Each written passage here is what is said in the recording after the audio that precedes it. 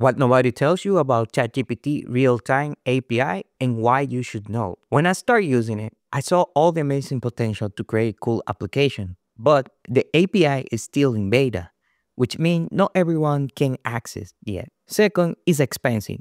Testing and making adjustments to my app, I spent over $200. Lastly, it's not just plug and play, it has a learning curve. You will need time and effort to really make it work. But there is good news. I received an email from OpenAI that they will cut costs by up to 60% starting January 9th, making much affordable for anyone who wants to try it out.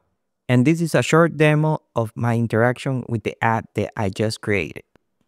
Hola, soy Isa. La entrevista. Oh, sorry, excuse me, because I don't speak Spanish. Can you do it in English, please? Of course, sorry for any confusion.